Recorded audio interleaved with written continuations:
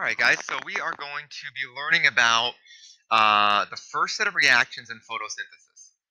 All right, now this gets a little complicated at times, so obviously feel free to pause this and play things over again as you need to. And we're going to start talking about um, the light-dependent reactions of photosynthesis. Okay, so take a minute, write down those pages from your book. And there are many different YouTube videos you can watch that can give you different perspectives on this and teach this to you. There are, and I'll show you a few of those in class. Again, use your textbook, and we'll be practicing these ideas. Right now, though, we're just trying to get the information into your notebook, okay? So, this big dome-shaped thing here is the chloroplast. And if we haven't yet, we'll draw a picture of this and label all of the parts. But inside are these little stacks of these discs. These are called thylakoid discs. And as you could tell, we have two sets of reactions here in photosynthesis, okay? The first set is called the light dependent or just the light reactions, and they happen within these thylakoid discs, okay? As you guys could tell, this is where, let me get rid of that. This is where water gets used, and this is where oxygen gets produced. We make two forms of energy from the light-dependent reactions. We make one, which you're familiar with, called ATP, and the other is called NADPH. Those two energy molecules right here go outside of these discs, still in the chloroplast, to an area called the stroma, and that's where the Calvin cycle happens. The Calvin cycle is sometimes called the light-independent reactions, and that's where carbon dioxide is used, as well as these two energy sources. So in the light-dependent reactions, we took sunlight and converted it into these chemicals that contain energy. And again, we use CO2, and this is where our sugar is made. Okay? So that's where we're going, sort of big picture with this. All right. The light-dependent reactions, it occurs in those little discs called thylakoids. It occurs inside of them and across the thylakoid membranes. Okay? So when we had those discs inside of the chloroplast, the thylakoid space is the area right in the middle. Remember, there'd be a big chloroplast around this. And the thylakoid membrane is that little blue line, okay? It's the area between this interior and then outside. That's the thylakoid membrane. The purpose of the light-dependent reactions is to charge two energy molecules so that energy can be moved over to the Calvin cycle and used there.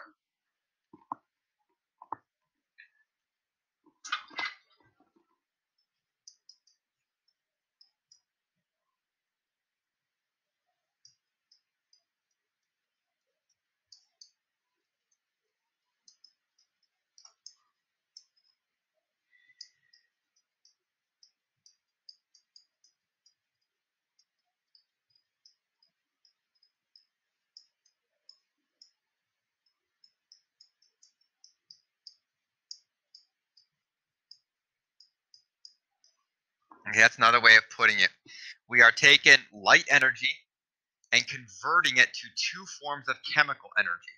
I think of those like batteries. Batteries are a form of chemical energy.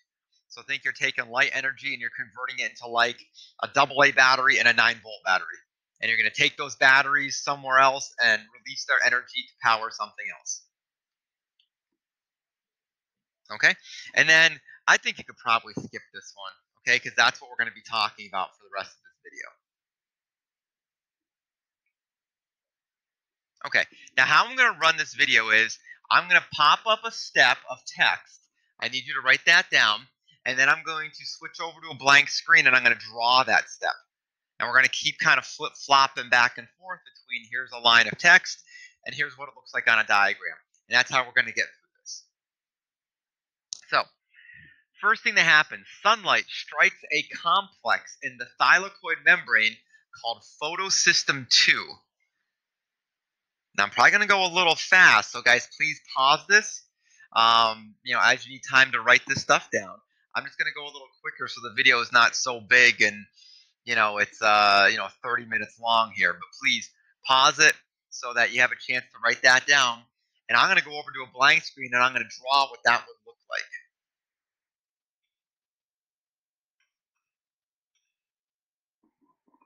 Okay, so over here, I'm going to draw a big oval. And that is one of those thylakoid discs. One thylakoid disc. And these would be stacked up inside the chloroplast like a stack of coins or something like that. So this is our thylakoid membrane. And we have something called photosystem 2. I'm just going to draw it just sort of like a box. And I'm just going to put PS2. Okay? And we said, we'll draw a happy little sun up here. Sunlight strikes everything, obviously, but photosystem 2 is what can make use of that light that's striking it. Okay? Photosystem 2 does a few things. One thing I want you to realize is that it contains pigments. Pigments are there to absorb light energy, and they focus the photosystem 2 with its pigments focuses all that energy from light, absorbs it and focuses it on some chlorophyll molecules which actually split water. Okay, so we would have water here inside, and the water would enter photosystem 2. The light energy gets focused on it, and the water actually splits. And you guys know that's really hard to do because those H's are held on to that O with covalent bonds, which are, if not the strongest, one of the two strongest bonds in chemistry. And it splits it into these things. Two hydrogens with the electrons ripped off. The two electrons that came from each hydrogen plus an oxygen. So we've sort of blown up a water molecule. Now, this oxygen will diffuse out. It'll combine with another oxygen from another water and become oxygen gas. And that will go into the cell, either the palisade mesophyll cell or the spongy mesophyll cell. Because remember, we're inside of a chloroplast here. And then it'll go into those air gaps of the spongy mesophyll, leave between those guard cells of that stoma that we looked at, okay? So that's how that's going to get out. Now, these electrons are full of energy. So I'm going to draw like a little explosion around them. These are high energy. They have all of that energy from that light that's been focused on them, okay? So what happens is these move to something, I'm going to draw it very cartoonish, called an electron transport chain.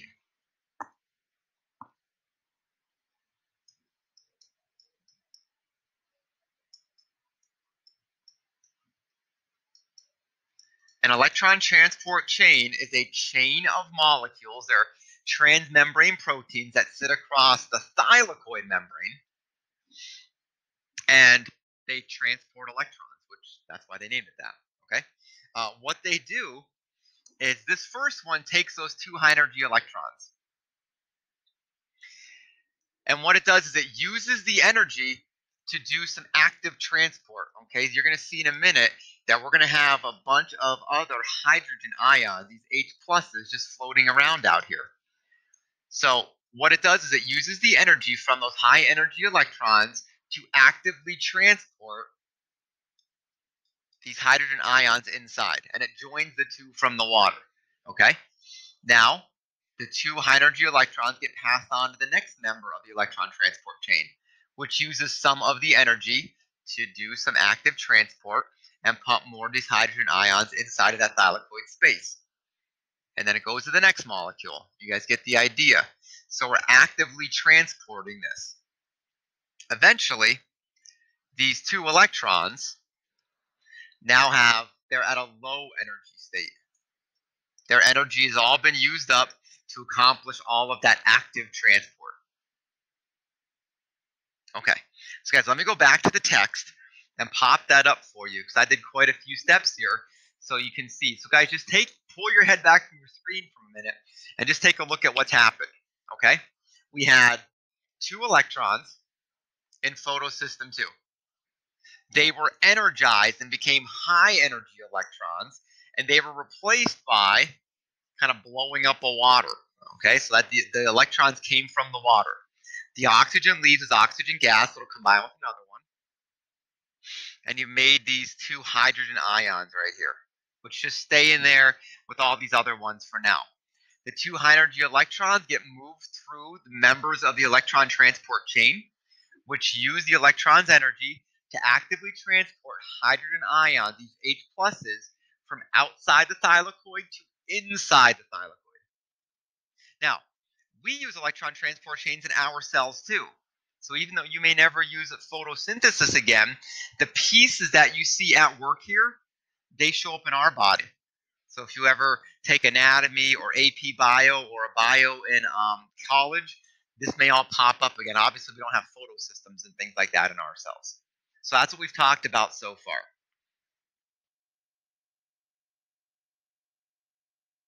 Okay, so guys, take a look at all of these steps. These are the captions to that picture. This is everything that we've written down so far. Okay, the water splits to release 1 oxygen. Wait, I need to go back one more. So there we go. We said that sunlight strikes a complex called photosystem 2. It's called photosystem 2 because it was the second one discovered. I know, it's a little confusing. It's not the first one in the sequence, but it was, it is the first one in the sequence, but it was the second one they discovered. So they named it photosystem 2. Some stuff about photosystems there, because there is a photosystem 1. We're going to get to that in about a minute or two. We see that the solar energy is absorbed by those different pigments and concentrated on something called the reaction center of photosystem 2. And that's where we see a chlorophyll called chlorophyll A. We energize those 2 electrons. And it says, does photosystem 2 run out of electrons? Like, guys, pause this if you need to. Well, no, it doesn't. Because like we said, we keep splitting water in that photosystem 2. And that keeps replacing those electrons. And we make, electrons to replace the ones that left, plus those H pluses, and then an oxygen. All right, and then we had said the 2 electrons, they'll replace the 2 that moved on the electron transport chain. The H plus ions stay inside the thylakoid. The oxygen combines with another with some covalent bonds and diffuses out of the thylakoid, out of the chloroplast, into the spongy mesophyll, out of the stomata. Okay, now guys, I probably won't ask you this, but this is called the oxidation of water. In chemistry, whenever you lose electrons, it's called oxidizing. Okay, so remember Leo. Okay, so because water lost its electrons to this process, it's called the oxidation of water. Guys, again, pause this if you need to get this down. I'm going to keep moving, just so, like I said, the video isn't so large that, it can't be viewed too easily. Okay, we put all this stuff on our picture. A series or chain of molecules within the thylakoid membrane, called the electron transport chain, move those high energy electrons from one place to another. They can also be called electron carriers. You might see that in your book. And we said as they move the electrons through the electron transport chain's molecules, through those electron carriers, the energy from the H plus ions is used to actively transport H plus ions from outside the thylakoid, that's called the stroma, to inside the thylakoid.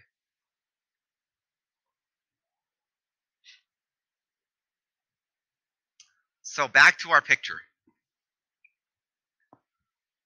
We're not done with these electrons yet. There is another photosystem. It's called photosystem 1. It was the first one discovered, but it's the second one in the sequence. You got to keep that straight. Photosystem 1 is also struck by light. Now you guys know everything. You get struck by light if you go outside. But photosystem 1, I'm going to put over here photosystem 2 and 1, they both contain pigments that can absorb the energy from the light and do something with it. Okay? So photosystem 1, what it does is it takes these two electrons, which are now low energy, and it excites them, or we can think of charging them, we'll say excites the electrons. So think about it, it's like a dead battery that you're now charging up. And it loads them onto a carrier molecule called NADP+.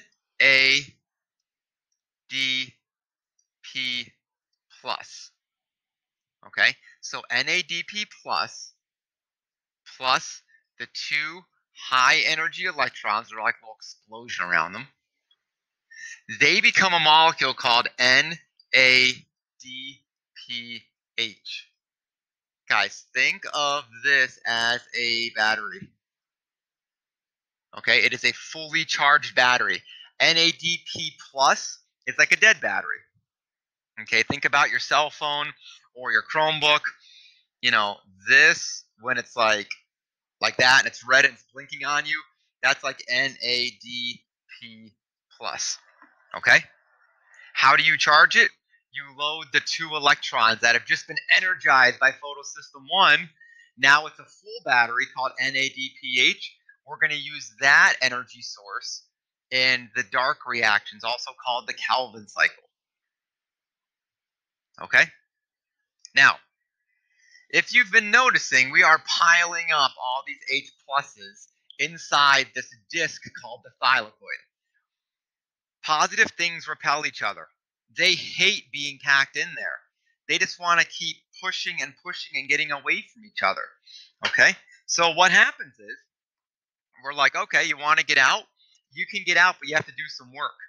There is a molecule over here called ATP synthase. So think about it. Synthesize. It's an enzyme. It's got ACE on it, right? So it's an enzyme that synthesizes ATP. So these H pluses are allowed to move through here because they want to. I mean, they want to get away from each other, okay? As they move through ATP synthase, they actually change the shape of it. They actually make it turn. Think about like a river going over like a water wheel, okay? And as it turns that wheel, you know, some work gets done. As these H pluses flow through here, the energy that they create just by going from a high concentration to a low, what they do is it's enough energy to take an adenosine diphosphate, ADP, and make that third bond to the third phosphate and make it into ATP, which you guys know is a source of energy that we need. Okay? This hydrogen ions flowing through an ATP molecule is sometimes called, and I won't refer to it as this, sometimes it's called chemiosmosis. I've got to tell you guys, I have no idea why it's called chemiosmosis. It's not osmosis. It's not the movement of water. But that's the name it has. Okay? So chemiosmosis, in case you see it, is this thing that we're talking about right here. It's hydrogen ions passing through an ATP synthase enzyme. We'll say enzyme complex. It's actually a pretty big molecule. To attach phosphate to ADP to make ATP.